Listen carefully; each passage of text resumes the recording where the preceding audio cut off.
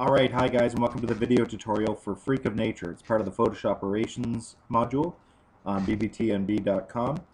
This site right here, pixlr.com, Pixlr.com, is a free online Photoshop, and you should take advantage of it as long as it exists. You come to the site, this is what you're greeted with. You can either click on the Pixlr editor right there, or you can click on the advanced editor right here, and I will do that now. What you're going to do for Freak of Nature is find two animals that already exist on Earth, two or more animals, and combine them into a completely new realistic animal. The way I did this was I went to creativecommons.org, which allows you to search for free usable education pictures, and I found a picture of a polar bear and a cat. So what I'll do right now is I will pull in the cat and the polar bear, and let's see if I have it. There's a cat. And I will pull in now the polar bear. Open image. I believe I called this Polar 1. It's got to be here somewhere. Polar, there we go. Okay, so I have two distinct animals here, and my mission is to cut the cat's face out and put it on the polar bear's body. Freak of Nature combines parts of certain animals into a new animal altogether. So I guess mine's going to be a polar cat, or some sort of bear cat or creation like that. So what you do, here's how simple it is. You go to the cat, because I want to take its head and put it on the polar bear.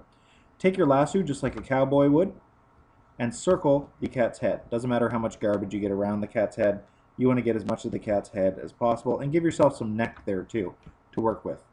It's as simple as going up under Edit, Copy, going to the polar bear, and going Edit, Paste. You may have to play that back again if I went too fast. Edit, copy, edit, paste.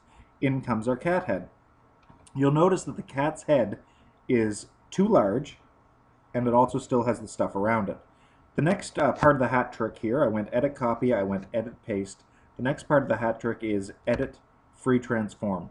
And that gives you little grips on your photos that appear here, nubbies or grips or little things that you can grab onto. And watch this.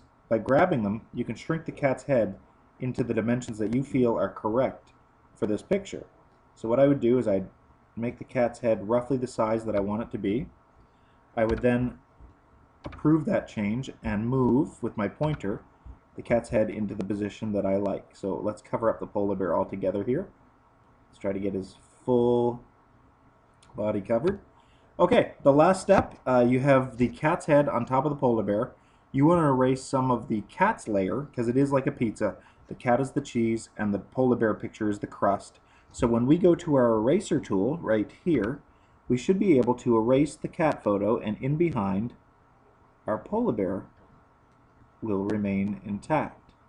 So you can see I'm going to have a problem there because I have the polar bear's ear sticking out, so I'm going to have to fix that in the future. But you see when I erase the cat picture, in behind I'm left with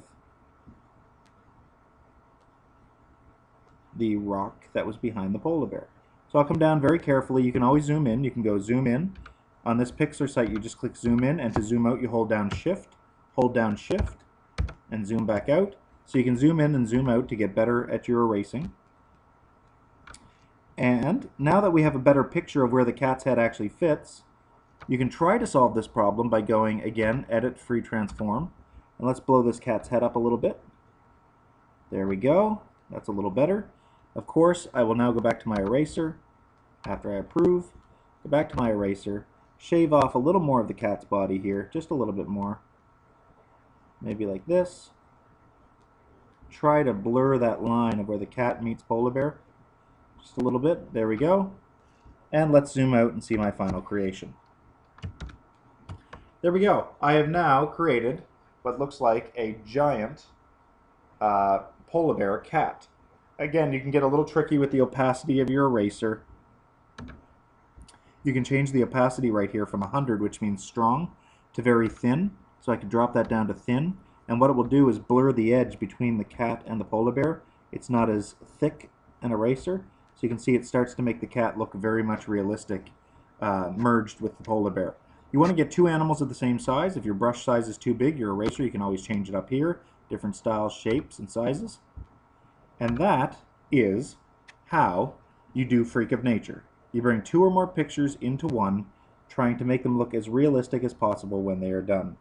I hope you enjoyed my tutorial on how to make a polar cat.